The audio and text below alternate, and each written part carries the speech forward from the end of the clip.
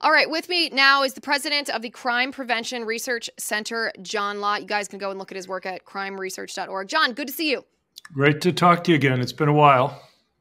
It has been a while, but you have been a busy man. You have an article out just today about the crime data. This is just to give a little context to our viewers. We all remember the infamous fact check in the presidential debate when Donald Trump was talking about increasing crime rates, and ABC News was like, there has not been increasing crime rates, according to the FBI. This you have found is false. Can you explain? Right. Well, the FBI every September puts out its data for the preceding year. And I noticed just by comparing the Excel files that they put out for last year and this year for 2022 and 2023, that there were large changes that had occurred in their data. They somehow missed mentioning that in their press release or in the report. The only thing in their report on the data, they have a footnote that says that they've revised, or I guess updated, the data for 2022, but beyond that, they mentioned nothing about the change. And what the change is, it amounted to, originally, they said that there was a 2.1% drop in violent crime in 2022. And of course, we've seen news headlines over the course of the last year saying crime is down, but people mistakenly think that it's increasing. And as you mentioned, David Muir in the presidential debate was referring to their data because the data for 2023 wasn't out yet. But rather than that 2.1% drop, it turns out that in 2022, the FBI is now saying that it increased by 4.5%, which, by the way, is even larger than what they're currently saying is the drop for 2023, which is 3.5%.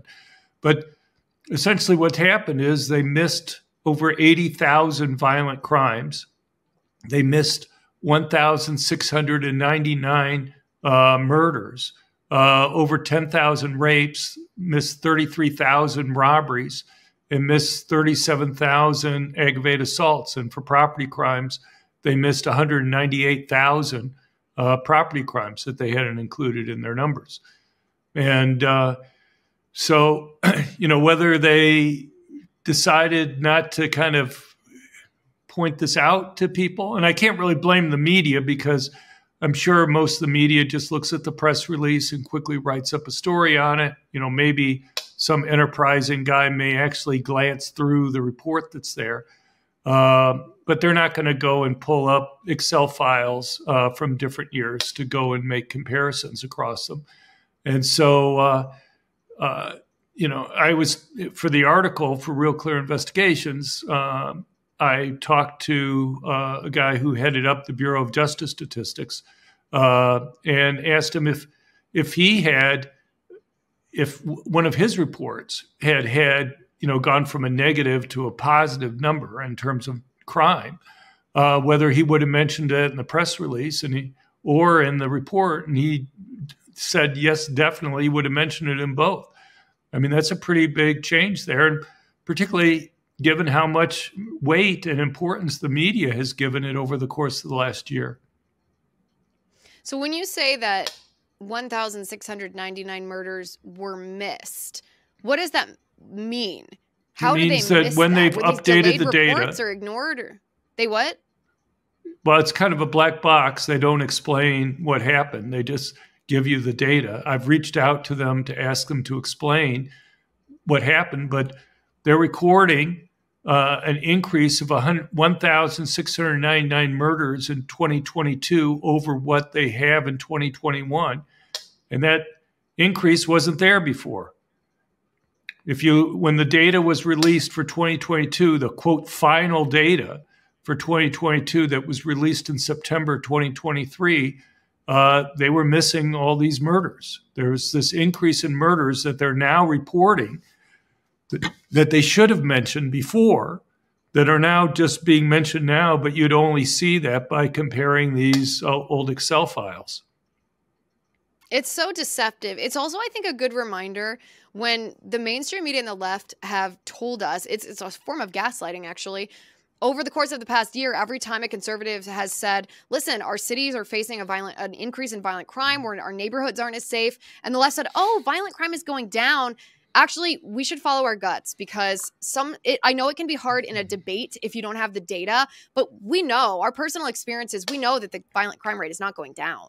Right. Look, there's two main types of data that we have on crime. We have the FBI data on reported crime, but we know most crimes aren't reported to police. And we know that there have been issues over the last few years in the rate that crimes are reported to police. And then there's something called, from the Bureau of Justice Statistics, which is also in the Department of Justice, called the National Crime Victimization Survey, which surveys 240,000 people a year. So we know about 45% of violent crimes are reported to police. We know only about 30% of property crimes. And if you look at the national crime victimization data during the Biden administration, violent crime, rape, robbery, and aggravated assault has increased by 55%, a 42% increase in rapes, a 63% increase in robberies, and a 55% increase in aggravated assaults. There is never, in the 51 years that the national crime victimization data has been out there, there's never been such a large percentage increase in violent crimes. The largest previous 3-year increase was in 2006, where they recorded a 27% increase.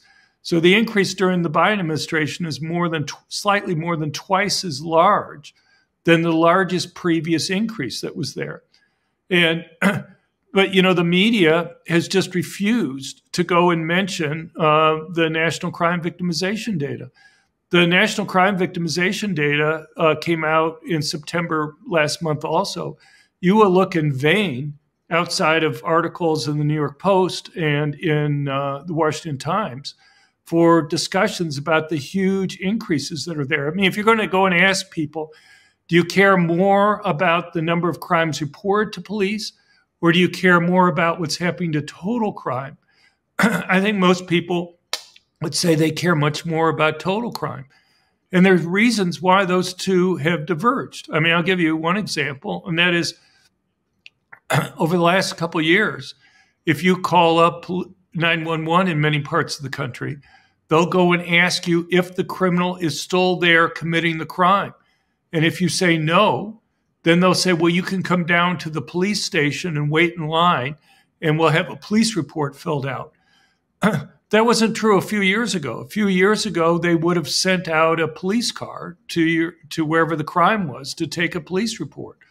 But since we've had cuts in police budgets, since we've had large numbers of retirements among police officers, we're in a situation now where they just can't do that anymore. And, beyond that, and so those wouldn't have been recorded in the FBI data as even reported crimes. But, beyond that, you talk about property crimes. You go into a CVS or a Walgreens in many major cities, from Los Angeles and San Francisco to Chicago to Washington, D.C. or New York, and you're going to find most or all of everything in the store behind plexiglass. If you want to go and buy something, you have to have a store clerk come over, unlock it, and stand next to you while you read the ingredients on the packages if you're trying to decide what you're going to go and buy. People know that wasn't true a few years ago. And, and they know that it's very costly for the stores. It's not something that they want to do, but they're being forced to do it because of the amount of theft that's occurring. And so, but the point is, it's not just property crime that people can easily see with their own eyes, just in terms of how the stores are having to react. They know that it's happening for violent crimes too. And so while we've had headline after headline over the last year that has used these 2022 numbers to go and claim crime is falling, though people mistakenly think that it's increasing, I think people were right, and that and at least for reported crime, it's now clear. It'll be interesting to see now that this information about the FBI being unwilling to talk about this or acknowledge this openly before goes viral, what the response from the FBI is going to be officially, because I think they'll create even more news coverage. And also whether the media is going to be running stories saying, whoops, we're sorry, what we were telling you over the last year was wrong. Well, I think the media is already in damage control mode on behalf of the Kamala Harris campaign, because there was a segment just last night on CNN where the so-called anchor, I mean, they're all just biased personalities at this point, the so-called anchor was saying, well, a president is not really in control of the crime rate. You can't really blame either Trump or Biden. That's a state issue, a local issue when crime rates go up or down. What would you've spent your career analyzing this data, what levers move crime rates up or down. What would you attribute as the biggest factors that have led to this rise of crime? Well, I don't think it's rocket science about why we've seen the increase in crime. Higher arrest rates, higher conviction rates, longer prison sentences, letting victims defend themselves. All those things make it riskier for criminals to go and commit crime. And unfortunately, we've had cuts in police budgets. We've had massive retirements. We've had left-wing district attorneys who are refusing to prosecute violent criminals. We've had liberal judges refusing to sentence or to release large numbers of inmates from local jails and prisons. We've had bail reform. Are there things that can be done federally, even though I've argued and I agree it's largely a local issue? Yeah. One of the things you can do is you can say, look, we're not going to give you all this federal funding unless you go and prosecute these violent criminals that are here. If you're in Manhattan, Alvin Bragg has reduced 60% of the felony charges that criminals were facing in 2023. Almost all those were reduced from felonies to misdemeanors. The typical case is what would have been an aggravated assault. What can differentiate an aggravated assault from a simple assault is whether a weapon is used. But he's refusing to go and prosecute people who have firearms offenses.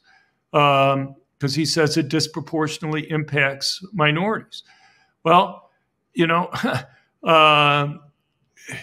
make that decision on that. But the problem is that if you're reducing all these felonies to misdemeanors or just deciding not to prosecute them at all, it makes it a lot less risky for criminals to go and commit these crimes. And guess what? You're going to have more crimes occurring. So the Biden administration can do things. The Biden administration, Kamala Harris, they have. You cannot find them criticizing one of these left-wing prosecutors who are refusing to prosecute violent criminals. Not one time do they make a criticism.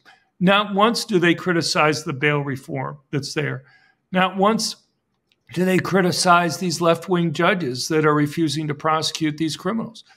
And so there's lots of things that can be done, both kind of in terms of just the rhetoric, but also in terms of withholding funding for places that are refusing to go and make it riskier for criminals to commit crime. And beyond that, the types of gun control laws that they keep pushing and regulations are disarming law-abiding good citizens. And that's another way you can make it risky for criminals to go and commit crime. The Biden-Harris administration has put literally thousands of gun dealers out of business for trivial, tiny paperwork typos. You transposed 2 letters in 1 word 18 years ago. No other typos in the next 18 years. And they'll go back and use that to reopen a case that even the Obama administration had closed in order to take away your license to be able to go and sell firearms. They've used Operation Choke Point, which the Trump administration had ended. Obama had started it, which puts pressure on financial institutions not to go and do business with companies that they don't approve of. And so you have situations from companies in the oil industry to firearms who can't find financial institutions to go and handle the credit cards or the checks for their customers. Are there ways around that? Yeah, sure, but they're usually a lot more costly. And those additional costs may put some of them out of business or at least raise the prices that they have to go and charge their customers. But there's a whole array of different regulations and things that they've done that have made it more costly, more difficult for people to be able to go and defend themselves and their families. And so there are things that they can do easily in terms of the gun control issues that would make it riskier for criminals to go and commit crimes. And the commonality that I'm hearing in all of these different things is the Democrat policies have incentivized crime or removed disincentives to crime, and Republican policies have made it riskier for criminals to commit crimes. I mean, it's something, it really is as black and white as that. And I'm glad it is, because we face a choice in less than 3 weeks of what we want to be, what we want our nation to be. And I think I speak for us all when we say we want America to be safe again. John Lott, thank you for bringing up those Excel spreadsheets and analyzing that data and sharing it with our country. You've done a service to us all. And I'll talk to you again soon. People can find more at our website at crimeresearch.org, crimeresearch.org. Thank you very much. We'll drop that URL in the description to this episode. John, thanks for being here. Thank you.